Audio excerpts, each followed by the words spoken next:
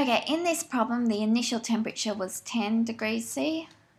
We were told that on a hot day, it can get up to 50 degrees C, so the final temperature is 50 degrees C. The length of the piece of highway we were talking about was 25.0 meters. And from the slide before that, we saw that alpha for concrete was equal to 12 times 10 to the minus 6 per Kelvin.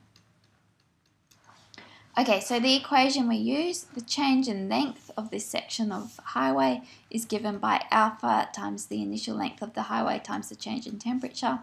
This is an easy question, we just need to substitute in 12 times 10 to the minus 6 times the 25.0 times the change in temperature, which is 50 minus 10.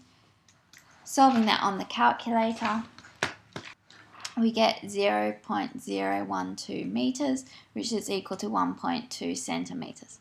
Now, we should just have a think about whether this is a reasonable answer.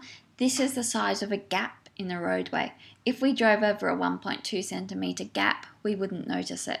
That would be fine. That is a reasonable answer.